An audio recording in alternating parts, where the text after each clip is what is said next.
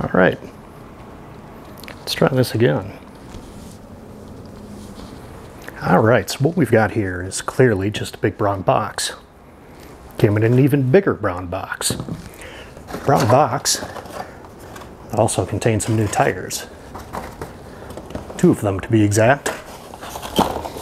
We'll be using those with these tubes for now. What could be in the box? Well, wheels, of course.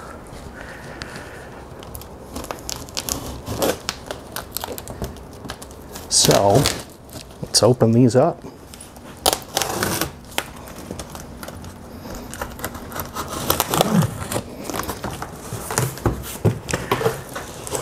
So these are the Mercury Wheels S5. Looks like we got some rim tape in here too. We'll want to hold on to that. I'm very tempted to explore tubeless.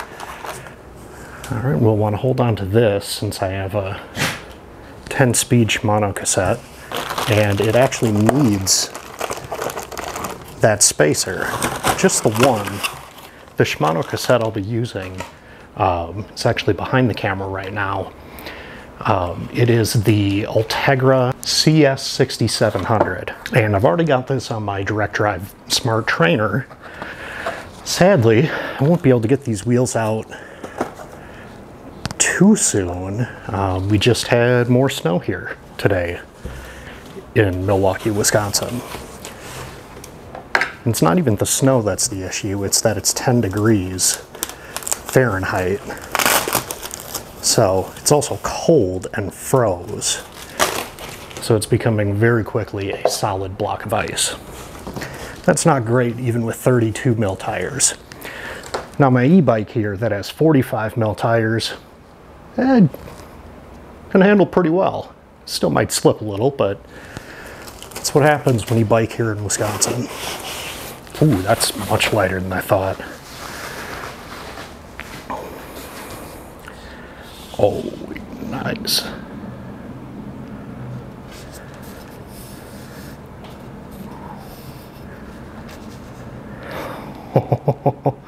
So these are 50 mil depth carbon fiber Mercury S5 disc wheels.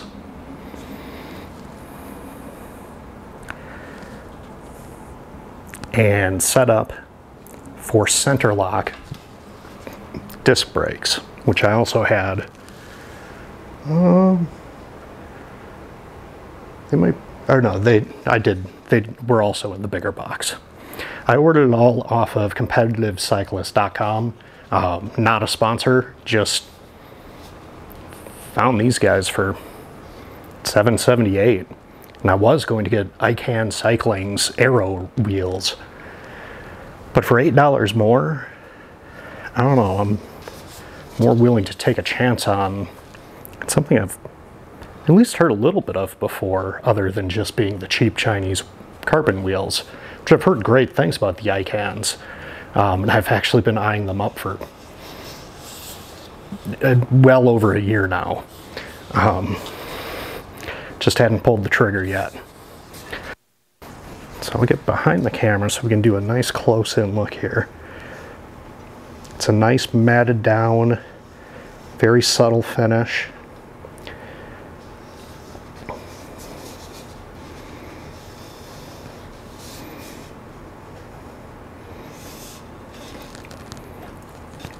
First glance, looks like very nice hubs on it too. And from the specs on the website, it said that they were Mercury's own hubs. And so this Mercury is out of Utah. I don't remember exactly where. It might have been Park City, but it's out of, yeah, either Park City or Ogden. One of those two. It really stands out. But so they're made here in the United States, which was also kind of a nice thing drawing to them. All right, so that was clearly the front. Now we've got the rear.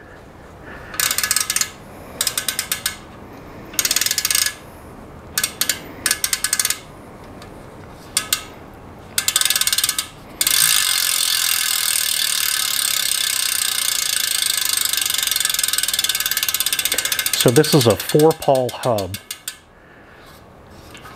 So it should be a little bit better than, I think my current Specialized Axis rims are a 3-pawl. Either way, they're still excellent rims, the ones that came right on the Specialized Roubaix. It is the base model, but that was, you know, budgetary reasons. And honestly, the 10 speeds on the Tiagra, it was a huge jump from my Shimano Claris 8-speed, and I like it. Hydraulic disc brakes, nice feel to it. 10 speeds is still pretty good. And ultimately, I knew I was going to be upgrading the wheels, so the DT Swiss that come on the Sport really didn't matter a whole lot to me.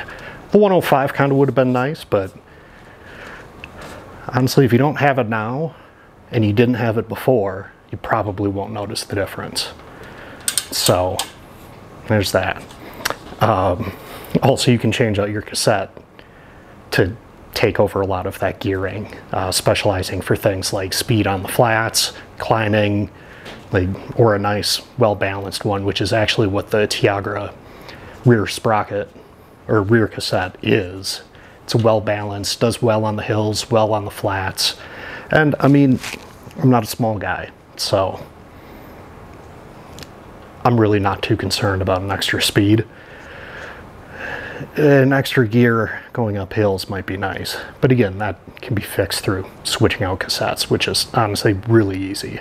You could do it on the side of the road, wouldn't recommend it, but yeah, you never know. Call up a friend to come bring one. All right, so now that we have unboxed these,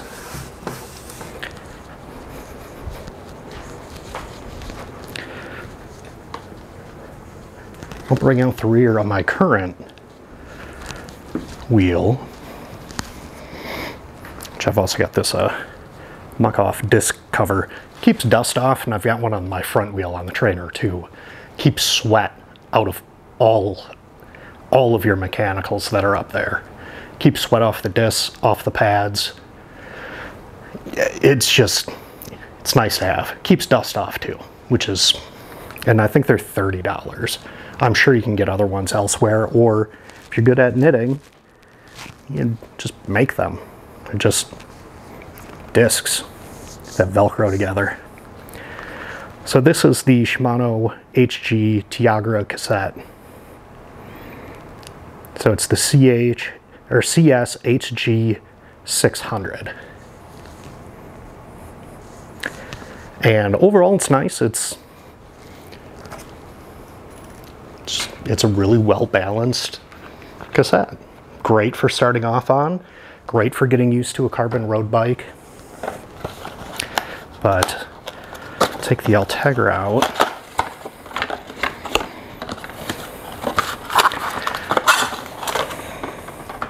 Living here in southeast Wisconsin, we don't have a ton as far as hills or mountains. You have to get pretty far out of the city to really see anything that goes too far up, aside from the bluffs right on Lake Michigan. And even those you can pretty well skip. Because, like, I live in the southern part of downtown. I can just go right up the lakefront.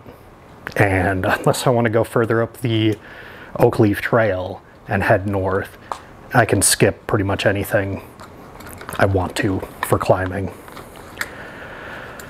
So, just as a comparison here, and I'm trying to make sure, it seems like it got bumped a little loose since I put it back in. So you can see pretty decent change in gearing. Not too bad, but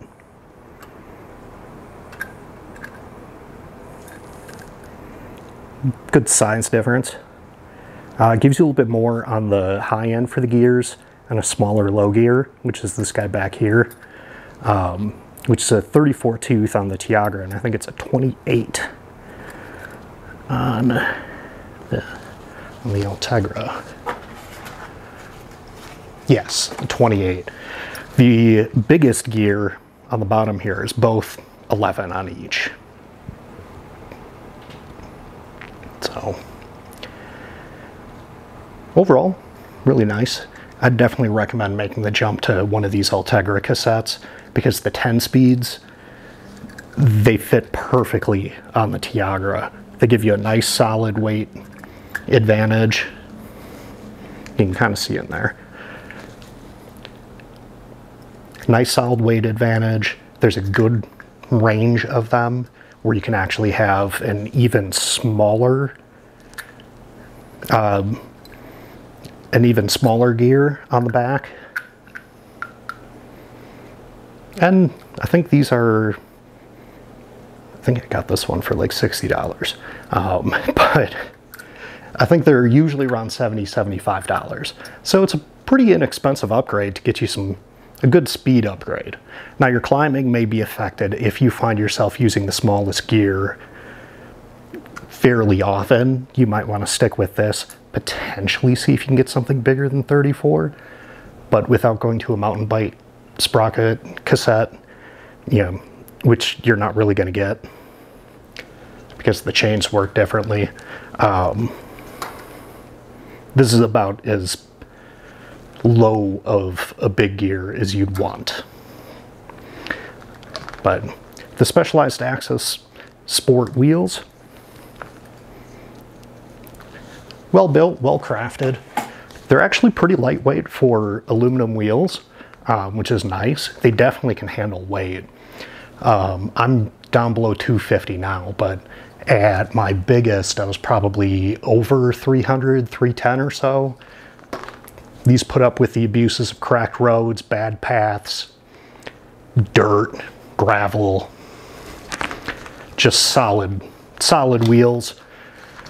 And the Roubaix Pro tires, also very nice. And they are still pretty aero even for being 28 mil tires. So gives you a nice aero profile there, but definitely not deep section. As a comparison,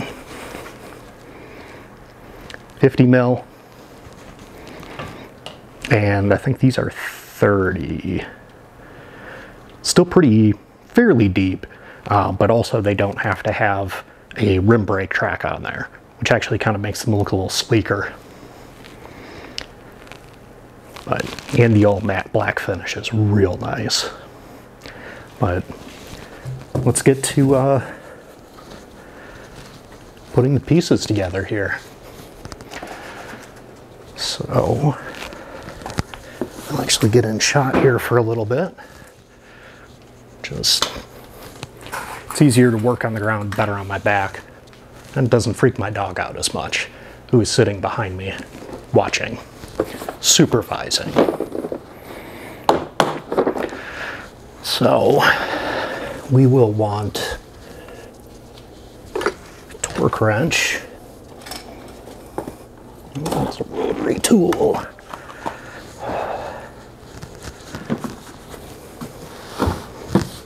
There's bike tools. Pretty inexpensive. And it's got most everything you'll want to work on at home. And it's even got a little flat kit too. Like these ones are made in Taiwan. Solid, sturdy steel. I like it.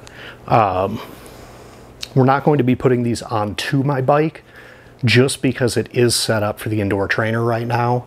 I'm probably going to make a follow-up video of putting these actually onto my road bike. I'm sure at some point the roads won't be covered in salt, snow, and ice. And even then with the 32 mils, I may still just give it a try. On the paths, not on the roads. The paths, you can take a digger into the ground and not have to worry about somebody flying past on their car and hitting you. I also just got this new torque wrench here. I did not know it was going to be this big. but that is also kind of good. You can get good leverage, and it goes up to, I think it's 220 Newton meters. So it's pretty aggressive compared to my old one, which caps out at 15 Newton meters. Great for just about everything on your bike. And at 15 Newton meters, that is the torque spec for your through axles on most specialized carbon bikes. And pretty much anything but the cranks, cassette, and I believe these center lock discs also are 40 Newton meters. I think the cranks are 35. So with those previously, I just took hand tighten it until I can't tighten it anymore. So they might be broken, but they still spin fine, don't creak. So for now, you're just kind of crossing the fingers, hope they're good. So this is, it actually comes not greased, which is kind of nice. Let's see. I actually don't think I'm going to need this Park Tool bottom bracket tool. Trying to get my commuter shoes out of the way. Commuter bike shoes, like you're riding around on flats in the streets. You team them up with some nice like road-ish, flat mountain bike type-ish pedals, but something that just lets like the grime and dirt and all that come right through the middle so you don't get everything all backed up. I might go SPD on them at some point. I had that actually on my old road bike before I went to SPD SL, which is the road style clip pedals. But definitely not gonna wear these on my commuter e-bike. I'm actually still weary about riding them outside, but damn, they look pretty. The other one already got scratched. I don't know, pedal came loose. And it cocked sideways during a heavy climb, during a group ride on Zwift, and was not ideal. It also turned my ankle pretty hard too. So, things to be aware of. Tighten the bolts on your shoes. Most road shoes, most bike shoes, they do have a torque rating for the bolts. These Pearl Izumis are 7 Newton meters per bolt, which is actually pretty tight. Tighter than obviously I did the first time, because one of them popped loose and caused the situation. But check the tightness every once in a while. It's a good thing to do on pretty much anything on your bike. Go through, check the tightness, reapply lube when you do take things out. They come out easier the next time when you want to on purpose. It's going to rearrange here.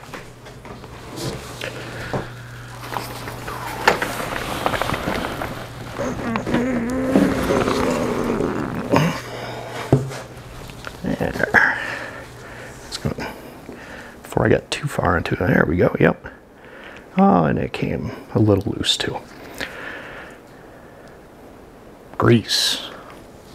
A little bit of that goes a long way when you're working on stuff. And if you do hear a in the background, that is my dog, Zadie. She is watching me as I do this, supervising.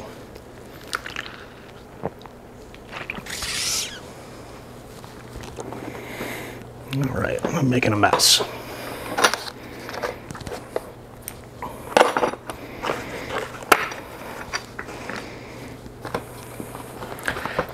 And so today we'll be using the RT MT 900. 60 millimeter disc brakes. I'm not sure if these are the 4.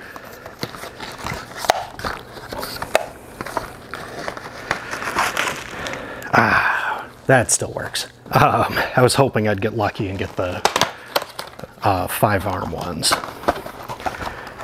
But so yeah. The ice freezer technology. Unsure of what that does. I'm sure it has something to do with cruising down a hillside at high speeds and you want to brake. You just can't do it. There. So, it's even got a little sticker here warning you, you know, try not to, don't get your finger grease on the brake rotor. It'll cause squeaking, grinding, all sorts of nastiness.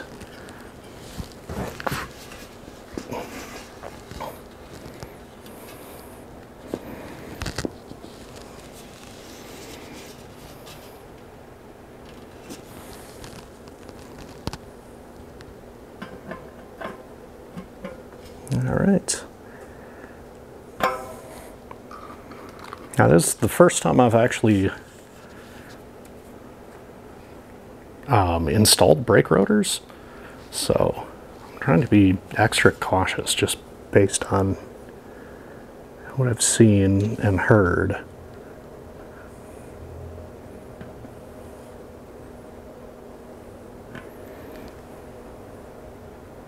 This is basically just very light application of grease.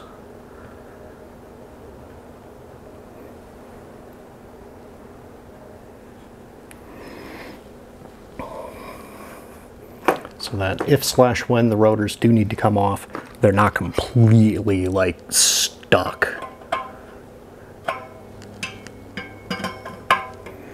Now, like, this is not a scientific way of doing it, but what I'm doing is just kind of rotating it so a little bit of grease gets on most, if not all, of the threads. Might have to pause and continue later because shoot.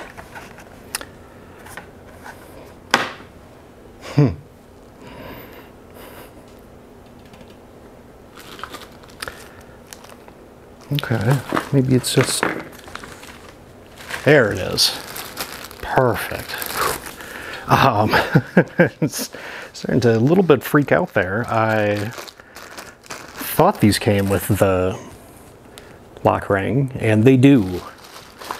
It's back here, so I knew I at least had one. I've got a second one on a different brake rotor that's over there.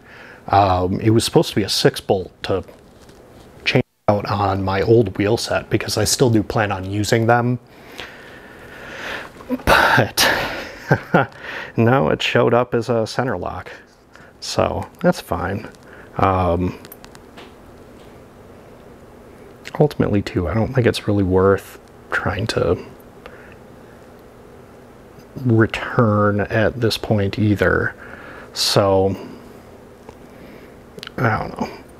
It was like a $25 rotor. Still Shimano, still nice.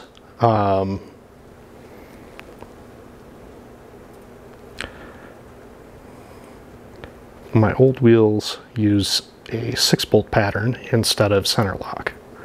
So, and you can get a center lock to 6-bolt adapter, but as far as I know, you can't get a 6-bolt to center lock adapter because where would the bolts go?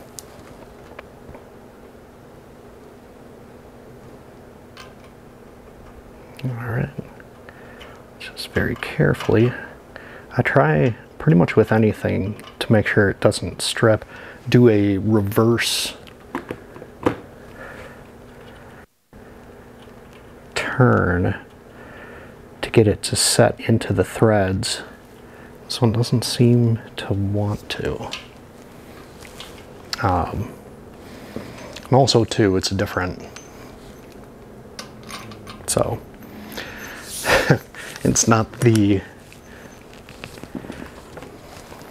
adapter I thought I would need.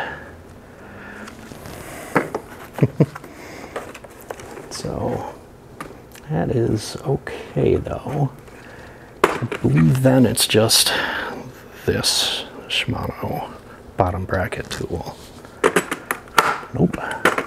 Cassette tool. Even better. See, this is why it's nice to be able to get a general tool kit.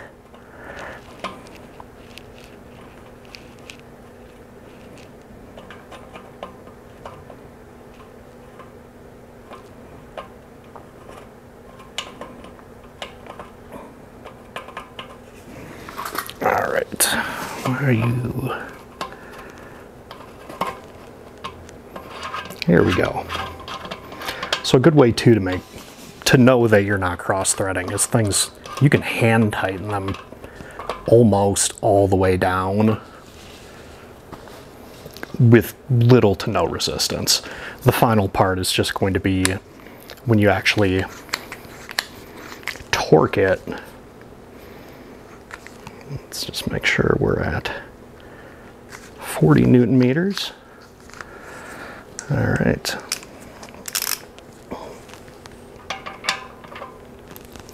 And that's a 1/4 inch thread. So like, it's kind of a good and bad thing that this thing is so giant. There we go. Because like, this is pretty effortless versus, granted, this doesn't torque that high, and I think it's a 1/4 inch adapter on the head, but either way, like,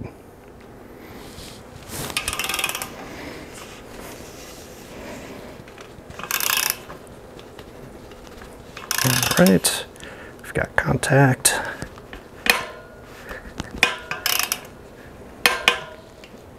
And we're at 40. Beautiful.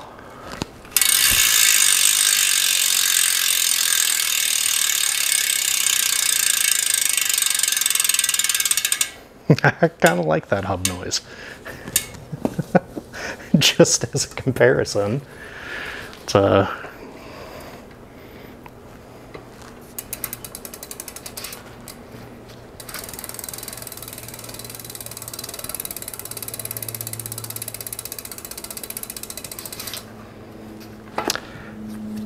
much quieter.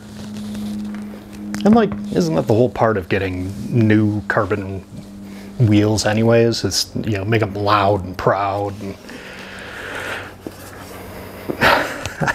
I don't know, but all right. So, as we're working on this, I'm actually going to take the cover off of this wheel, primarily because then, I mean, still want to be careful, but you can be, I can set the disc rotor against like my pants or grab onto the disc cover with less worry than if it was just hanging out.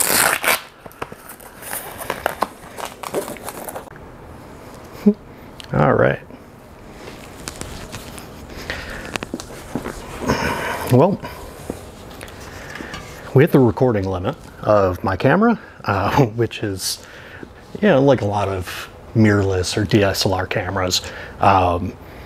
29 minutes, 58 seconds, I think is what it stops at. So I greased up the hub body here to fit the cassette on. Made sure that I have each of these platters in the proper position.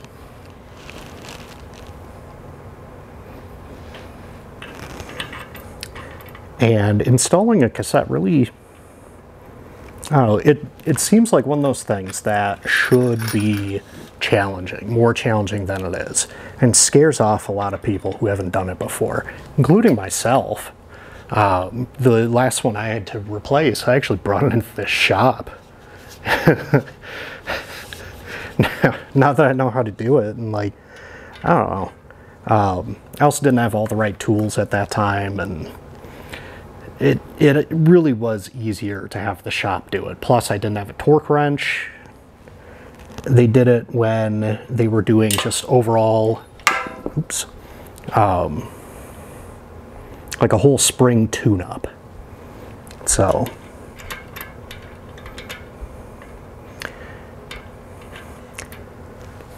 and they put the chain on too, which again isn't horribly difficult, but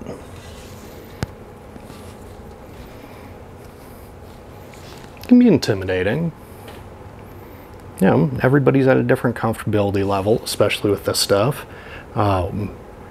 Definitely before they get their first like big bike or real bike or whatever people want to call it, but like a road bike or a mountain bike, something that, yeah, a lot of, at least when I was a kid, if you had like a Huffy or a Schwinn from like Shopko or Walmart, Toys R Us, or like a Pacific, I think was another one of the big ones. That's just what everybody had. And, yeah, they weren't especially fancy, but, you know, it's kids' bikes. You end up growing out of them, but there we go. And so parents don't really want to get anything overly fancy, just knowing that, like, you will outgrow it. So with a lot of people, once they get their first, like, real road bike, or something that costs more than $200, honestly, they get cautious, and rightfully so. Like, this cassette that I'm putting on was $75, I think is actually the MSRP. So, like, that's like the price of the bike I had as a kid. And it's just this one part. That came with all of the parts. You could ride that whole bike, and I did. You know, I was hit by a car on it. Picked the thing up, kicked the tire back into shape, and rode it on home. It was only a mile home, so nothing too insane, but yeah, on my way home from school, I was hit by another student. And just, I don't know.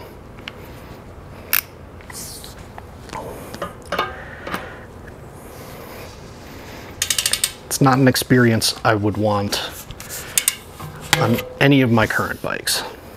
And I didn't really want it then either. I remember it still hurt.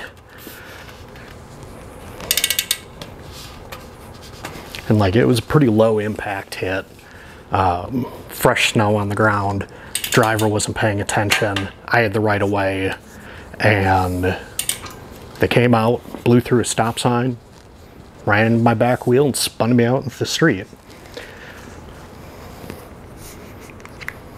Then about a month later, same thing happened.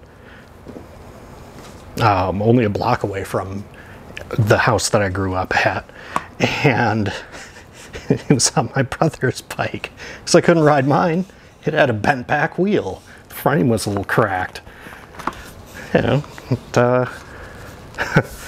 it was fine, I guess. I wouldn't recommend it to anybody, but anyways, the point is, though, you want to do things that will help you do preventive maintenance. videos on YouTube's repair guides, all great helpful things to make sure that you can keep your bike running for as long as possible. And like a tube of bike grease or some tire levers, learning how to put your own tires on. Like a tune-up at a shop is, I don't know, anywhere from like $40 to $200, depending on what you have done and what needs to be done, what shape the bike is in. Doing this kind of stuff at home, especially the more basic stuff, you can really save yourself a lot of money, and you can roll that right back into the hobby, which is where a lot of bikers and cyclists, where your money that you save ends up going right back into the hobby. Or you could potentially, theoretically, use it on other things. You know, get your boyfriend or girlfriend something nice, husband, wife, get your dog a toy, or, you know, new wheels. Nice tires.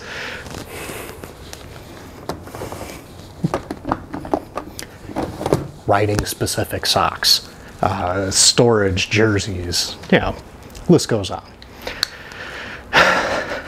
It's kind of the common thing with cyclists. And like, it doesn't have to be like a road cyclist either. Mountain bikers are just as bad. Commuters a lot of them claim to not to be that way, but like then you just find yourself getting like nicer long johns or special shoes, you know, a specific like fixed gear single speed bike. Like it ends up just rolling back in. You have a budget for your bike stuff, and that budget stays the same no matter how much you end up saving. You just put it on different things. So these wheels that I'll be trying out, it's my first set of Continentals. Ooh. And these are the GP 5000. So I'm pretty excited. A lot of people seem to like them. I've pretty much always run the Specialized brand tires, and so like I've got the Roubaix Pros on there right now. I think those are amazing general all around like spring, summer, fall tires. Little bit for snow. I don't really take that bike out in the snow too much, but great for gravel too. But so instead of having these, I believe these are called like laser etched tread, you have actually a pretty consistent, constant tread and then a flat center to help ease up on rolling resistance when you're on the road, and a little bit of extra grip for when you're not on the road. Which of course the Roubaix is named after the Paris-Roubaix race, which is notorious for its cobblestone sections. Rougher paths, roads. It's not for the faint of heart.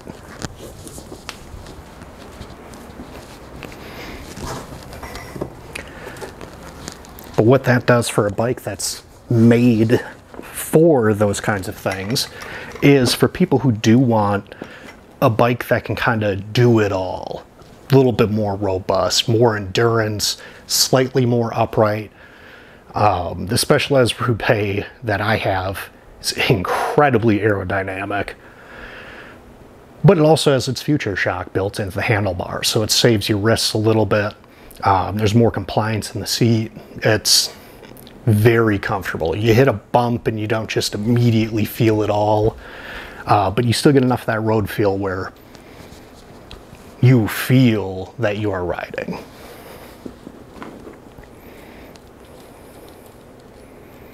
All right, get the tube ready to seat in there.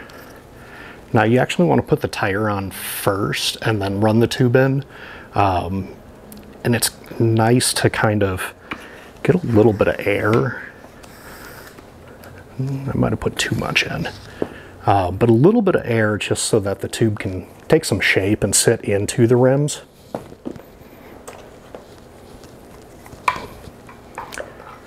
Running out of space.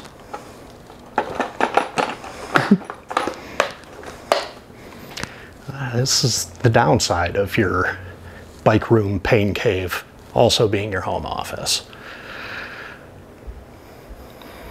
The bikes just don't get enough space, even though they get 3/4 of the room plus most, if not the entire closet, but not nearly enough space. All right. And before we get too far, make sure that's the sealed one.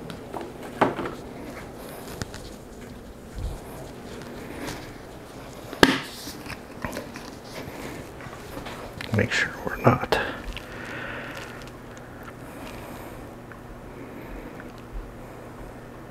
Perfect.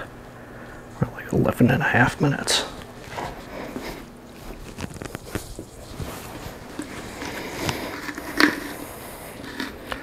I'm actually going to I noticed that there was some stuff inside just from shipping on the interior of the rim, and just want to make sure none of that gets in towards the tube. Also very important for running tubeless. I'm sure I've never done it, so that might even be a... Oh, that's cool. You got the sign-off date and person. I did not bring my phone up with me. That is fine.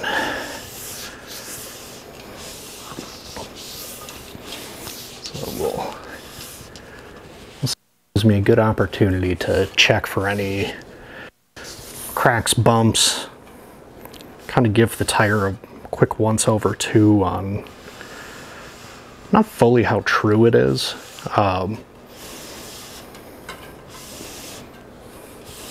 But just to make sure it's not completely bent out of shape.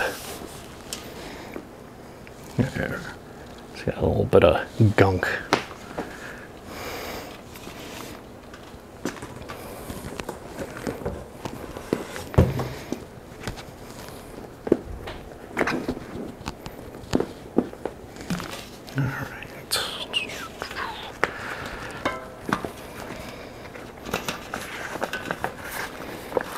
And I did, most of the reviews said that these weren't too bad, more challenging than stock wheels to mount tires, but not impossible.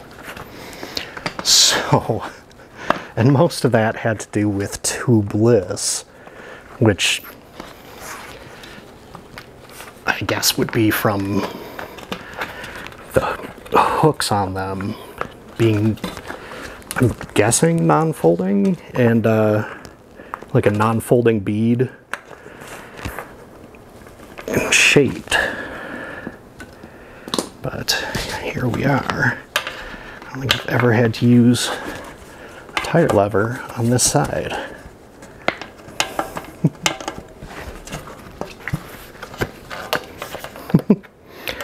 First time for everything.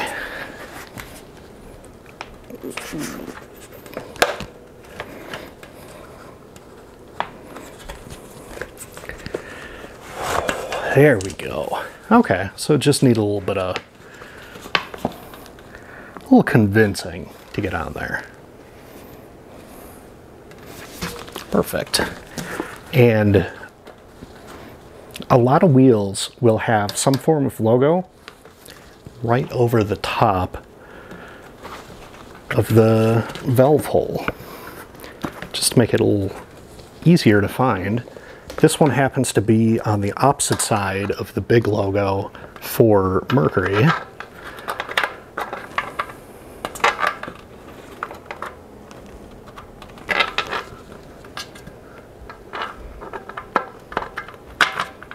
There we go.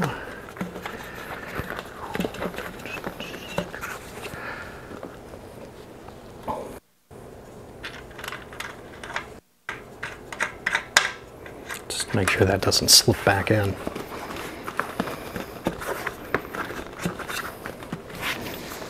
All right.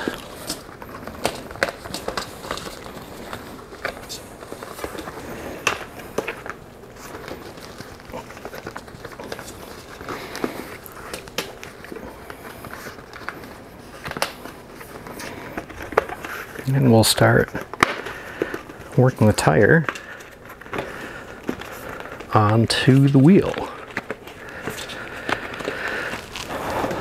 And I like to do opposite end away from the,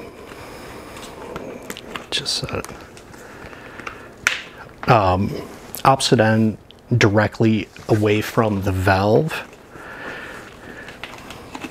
and try and work the tire like halfway into the wheel bed,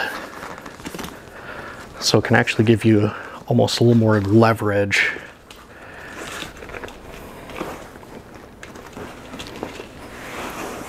Let's see if we can shoot.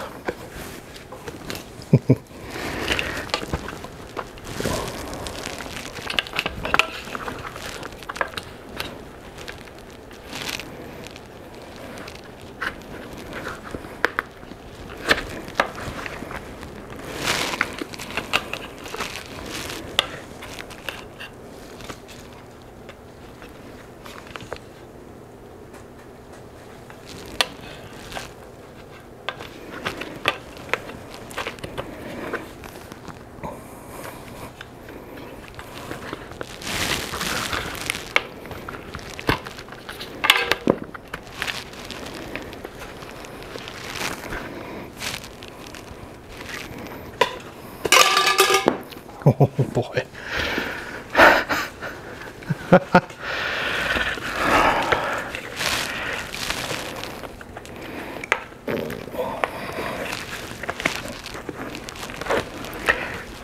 So I don't have a caliper and also I didn't measure it, even just with a tape measure.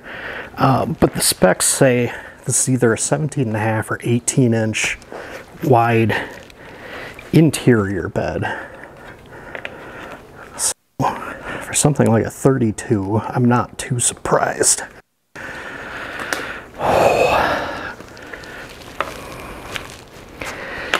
I mean, I'm not too surprised that it's tight for any wheel. I'm trying to also be careful not to catch the inner tube.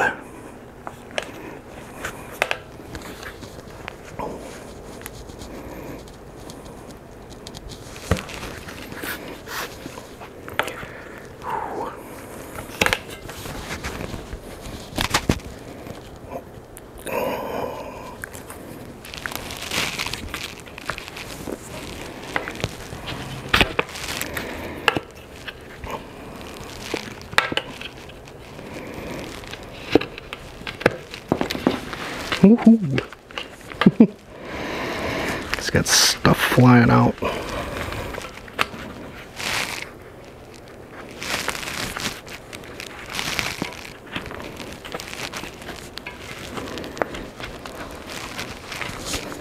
There we go.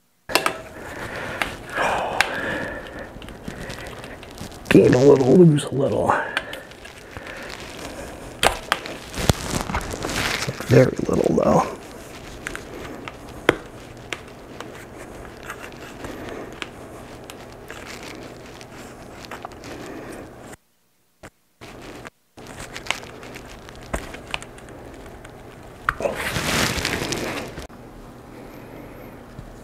All right.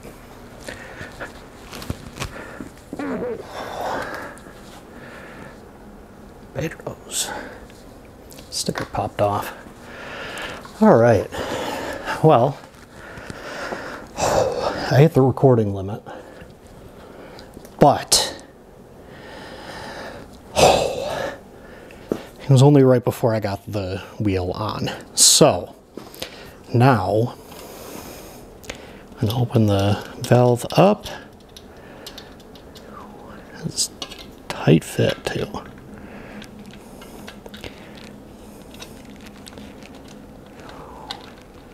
All right.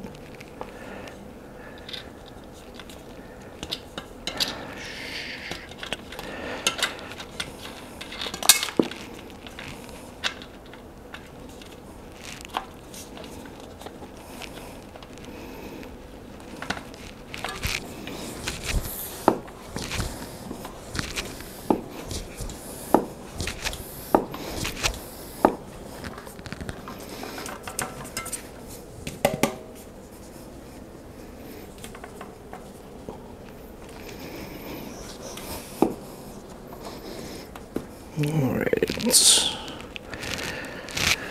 So with these being 32 mil,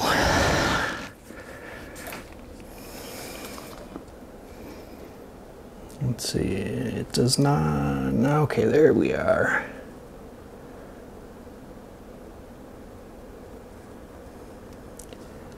$102 PSI max, that seems aggressive. Oh, well, we're in my 28 mils at, what's on here, 95 PSI. So, oh, let's go. At least get these things, get the bead seated. There we go.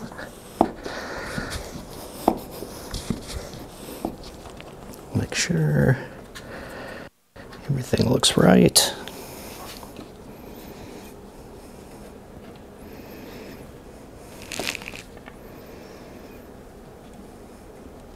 Still working on some of it.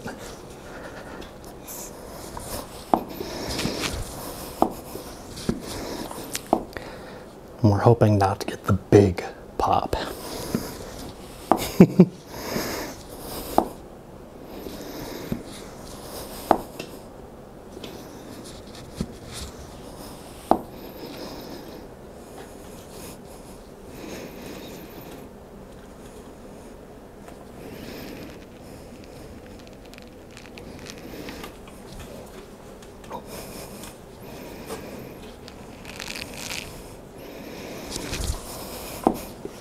I do have a spare though, if that does happen. Oh, so that's 95 PSI. It's on there pretty tight. Also, I went with 60 mil valve stems. Kind of forgetting that the new wheels have a 50 mil depth. So now I can put my pump on there. But when it was completely flat,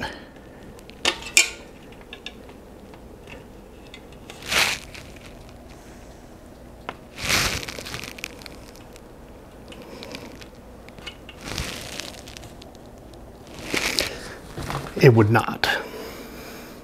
And I kind of had to take the fastener off just to make sure that I could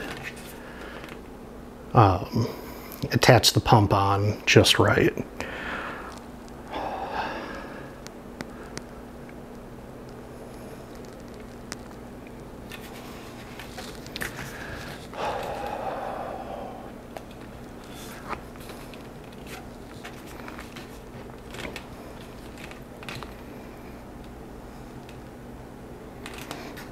I forgot to make sure these are turning the right way. Rotation does matter. Oh.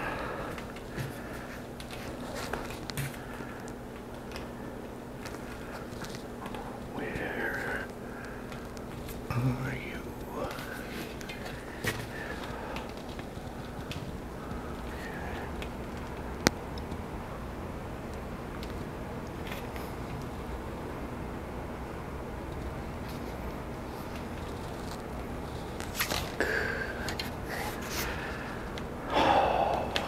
ends backwards.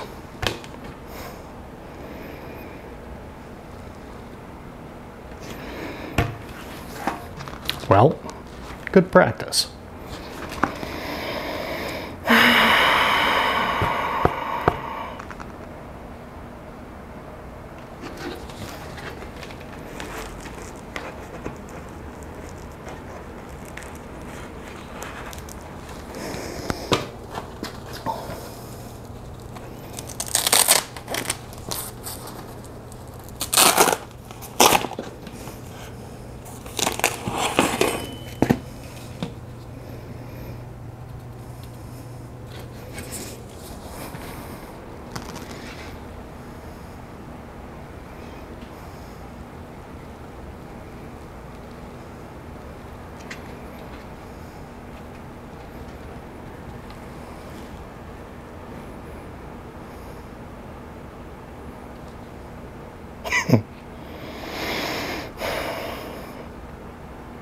So that is a good thing about keeping the rotors exposed while you do this, is you can match the rotation marker there, which also tells you which way the disc should face, with, where'd it go?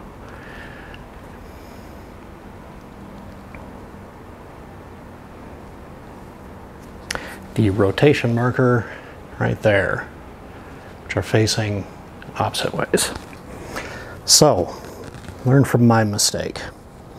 I got too excited.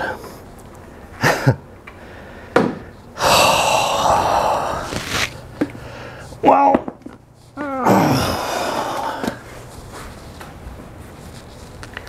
just for the sake of this video, I'm probably going to edit this part out. I'm just going to move on.